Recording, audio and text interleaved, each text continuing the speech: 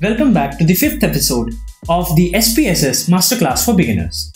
Here we are breaking down the statistical analysis software known as SPSS. So far, we have learned how to calculate the descriptive statistics of the data and convert them into standardized z-scores. Now this video would be a little different.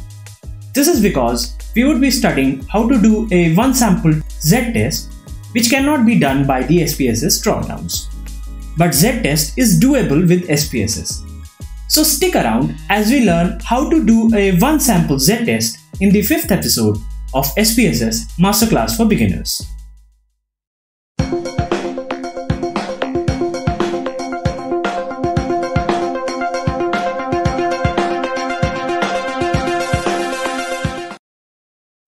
Hey guys, my name is Shardul, hailing from ShaVash tutorials and creator of ShaVash.co.in.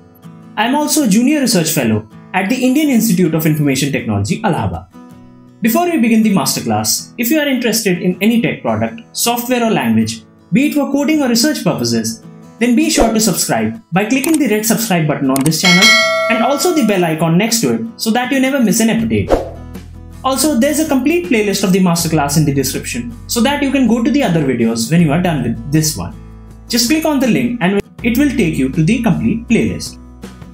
Now if you are here, you must be wondering how to do a one-sample z-test in SPSS.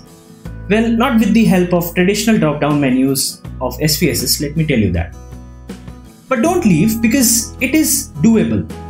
You just need to know a bit of SPSS syntax. Now here's something interesting for you to know. The drop-downs of SPSS are not magic. They run on codes that are built in SPSS. So if a test is not present, you can create your own syntaxes to run those tests. But that's not what we're going to do here. There are more experienced people in the field who have created the syntax for z-test and we're going to use it for us. So let's begin. So the syntax we're using was given to us by How2Stats. If you're new to SPSS, you should definitely check them out on YouTube and their website. You can download the syntax given by them from our description or even better from their website. That link is also given in our description. So to refresh your memory, I'll just say that you use a one-sample z-test when you want to test the difference between a sample mean and a population mean, where the population standard deviation is also known. You don't actually need the raw data for this test, but rather the calculated values for the test. I'm talking about the syntax that we have been given here. The example that we're discussing today, the hypothesis is that the sample mean of the age of the employees of an organization is higher than the age of the employees of their industry sector. Here are the values for your test. The size of the sample is 25. The mean of the sample is 44.2. The population mean is 36.9 and the population standard deviation is 10. So in this case, we're going to test the hypothesis that a sample mean of 44.2 with a sample size of 25 is larger than 36.9. Now to actually run the z-test, we need to grab the syntax from the website of How2Stats, which is given in our description. So go to their page and you just need to copy the syntax that is given here by selecting the complete syntax and just using Ctrl+C or right click and copy the syntax. Then we will go to the SPSS to create a new syntax file. So to create the new syntax file in SPSS, go to File, then New, then Syntax.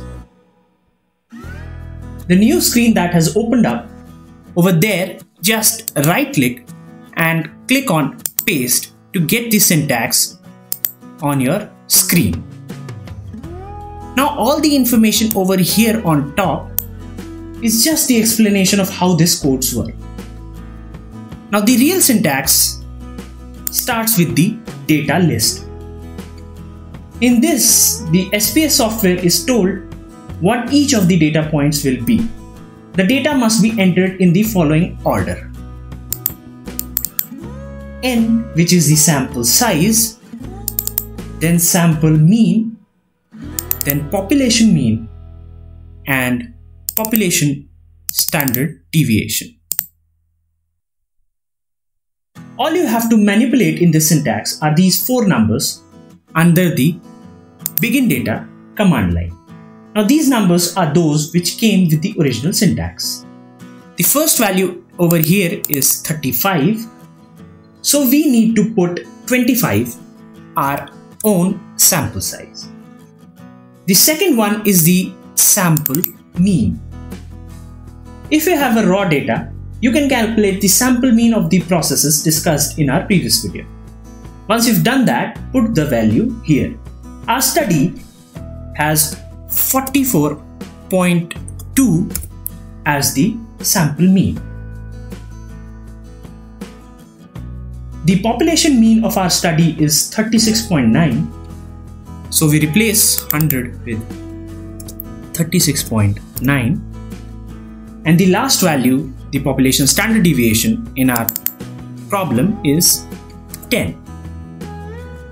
The hypothesis is whether this 44.2 is larger than 36.9 or statistically significantly different from 36.9. So when you've got this syntax pasted and you've specified these 4 values, you just have to select the complete code that you want to run and just press the run selection icon.